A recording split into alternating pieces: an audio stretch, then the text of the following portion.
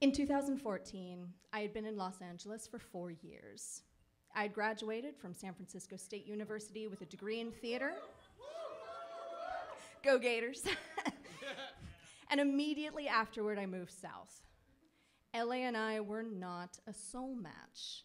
While I received the bulk of my comedy training there at Second City in Hollywood, I couldn't seem to find much theater, and at the time, I had very little interest in doing screen work. Oddly enough, I hadn't even moved down there primarily for acting. I'd relocated for a boy. We're married now and back in the Bay, so it all worked out. But that's a story for another time. Ask me at the bar, seriously, I love to tell it. But if I'm being totally honest, I never gave Los Angeles the old college try. Outside of my sketch and improv work, I hadn't found anything I really connected with, and I felt myself fading into the background of young women who all looked a lot like me, but they were all just a little closer than I was to the Los Angeles ideal.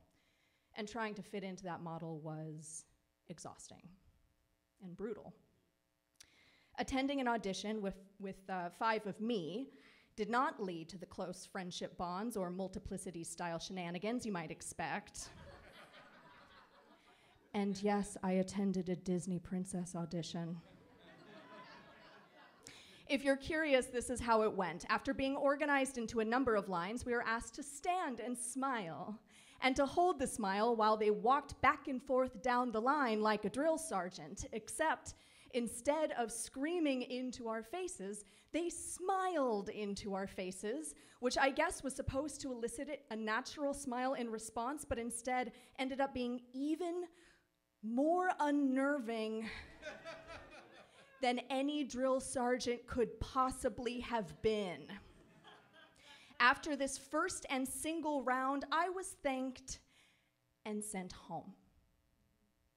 Apparently, I couldn't even stand and smile right, which is what I thought to myself over and over again as I cried in the car all the way home.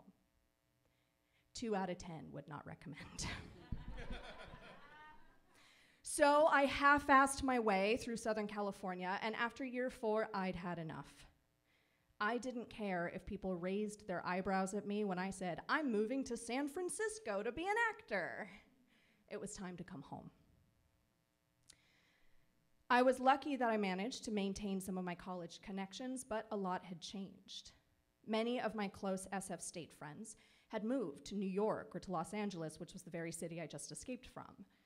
So the first full-length play I landed was with a theater company I'd never heard of before, called Fault Line, performing in a venue I'd never been in before, called Piano Fight. The first show I did at Piano Fight would lead me to many firsts. It was the first time in my adult life I'd play a titular role, Maggie, in Maggie's Riff, which was a memory play based on a lesser-known work by Jack Kerouac. It was the first dramatic piece I was in since I'd started my focus on comedy with a tiny cast, and I was desperate to do a good job. So I was shocked and pleased when it turned out it would be the first show I'd done that earned a recommended production distinction from Theater Bay Area, a San Francisco Arts Coalition. Oh, thanks. Strategic water for applause.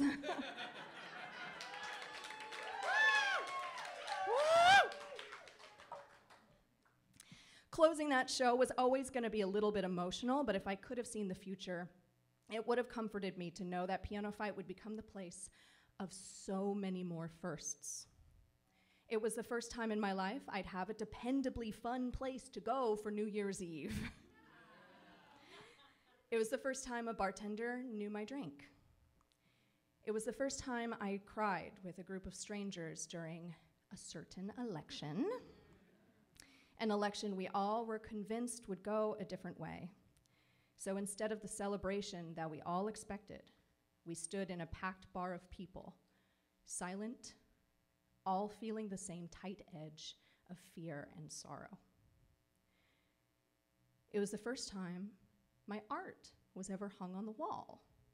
Now, wait a minute. So during one party, they had covered the support pillars with butcher paper for people to sign their names or write a message. I drew a doodle and signed my name. After a long absence from Piano Fight during pandemic, I returned to see it taped inside the stairwell leading to the dressing rooms, and it felt like the entire venue was embracing me. And I was so happy to be back, I cried. It was the first venue where I performed a Killing My Lobster show. I had joined the sketch group Killing My Lobster, or KML, as a writer and actor not long after I moved back to San Francisco. Soon I was teaching, and then they gave me the chance to be a head writer. And a few years ago, the artistic director, Allison Page, moved to Tennessee. I thought it was crazy for me to apply to her job, having literally never had a job in theater leadership before. But then I applied. And then I didn't try very hard in the interview process because I had what I thought was a very mature, like, take me or leave me attitude, but then it turned out to be like a defense mechanism. And then Allison told me to pull my head out of my ass and actually try, which were not her exact words, but that's definitely the message she meant to say, and it's the message I got. So then I tried, and then I got it. And then Piano Fight became the first place I produced a show as an artistic director.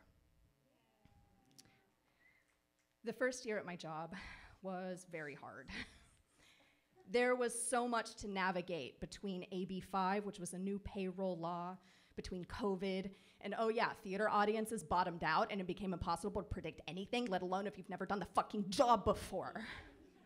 I felt so lucky to have my community and my colleague, Emma, who came on as executive director around the same time.